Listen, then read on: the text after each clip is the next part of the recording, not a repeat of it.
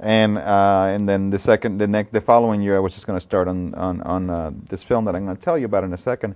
But I became addicted to the show, and also what I became addicted to as well is hearing feedback. I mean, this is a really awesome time to create media because you can be in constant contact with your audience, and every so often I will get emails of people who say, "I didn't know what critical mass was until I watched your show, so I started critical mass in my city," and I'm like, this shit works. You know, people actually respond, and they can see that a lot of actions that they can take are very simple and don't take a lot of work and can have big impact.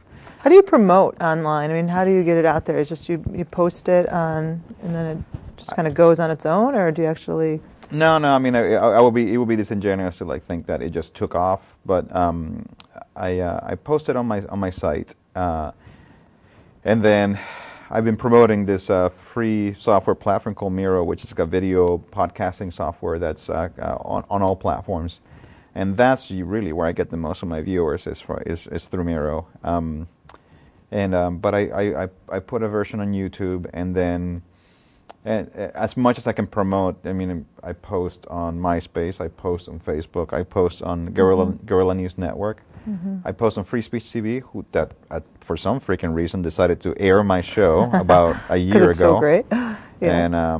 And so I post on their board, and then from there I just hope that people pass it on. So and then I usually send an email out that says new show is out. So there's a whole bunch of different ways you can get it, and also some radio stations started broadcasting the audio as well. So that's pretty cool.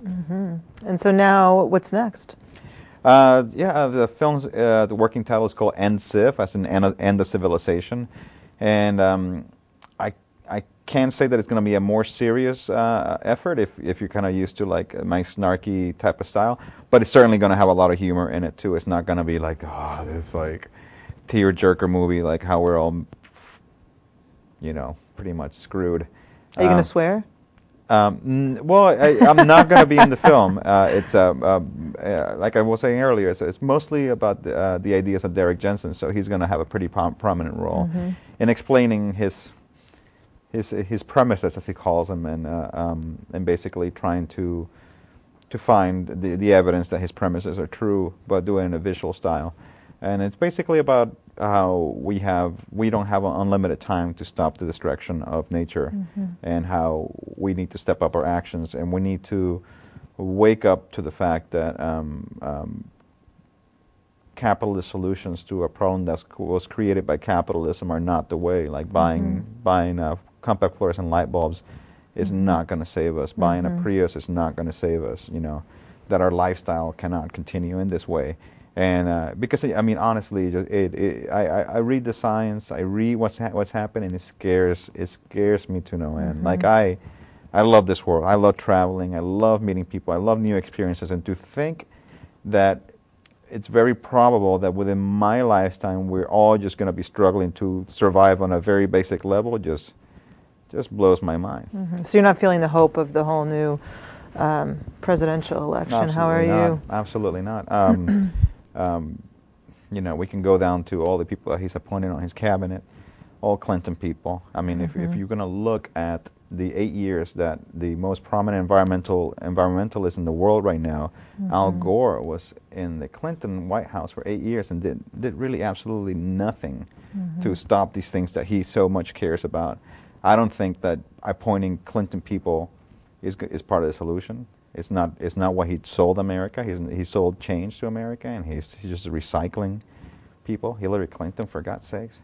I like your show about the clean coal because it shows McCain, Bush, and Obama all saying the same thing about clean coal and nuclear energy, and you don't see the difference in so many of the policies. And what's crazy is that Obama, on the same breath, he just recently spoke at a climate conference. I think it was in Europe, in Hungary, and in the same sentence he'll say like, we're going to create jobs with solar, great, wind, great, all these different things, and then he ends it with like clean, safe nuclear power, clean coal technology, and it's like, tell people how coal is extracted. Yeah, maybe if the technology exists, which it doesn't exist, but maybe if you can actually capture the carbon before it leaves, and maybe I can give you half of the argument. but you still have to blow up mountaintops. You still have to do all this incredible damage to these areas. I mean, that is not clean. And it's the same with uranium. You need uranium to create the fuel for the nuclear power. And it's the same thing for uranium. You have to strip mine. You have to do all these different things to actually get that stuff, and it's very, very destructive. Not to mention the waste never goes away.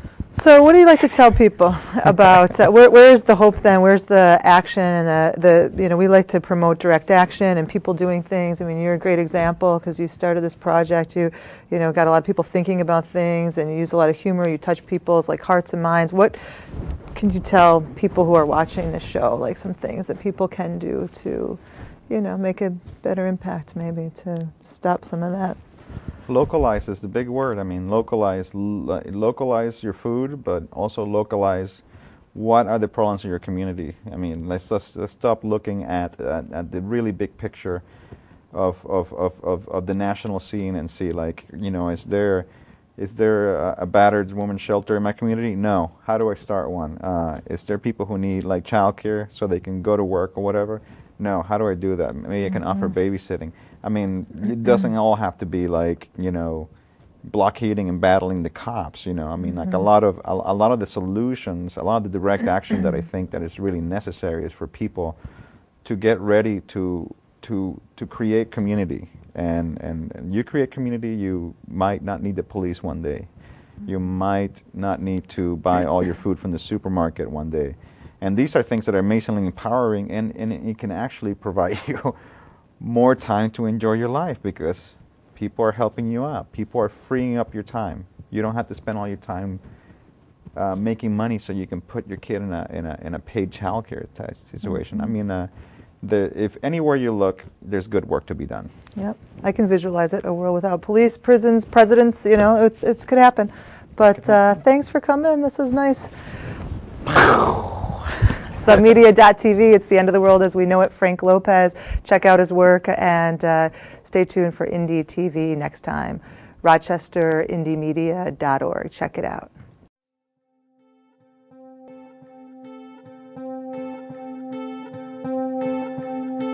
Wow.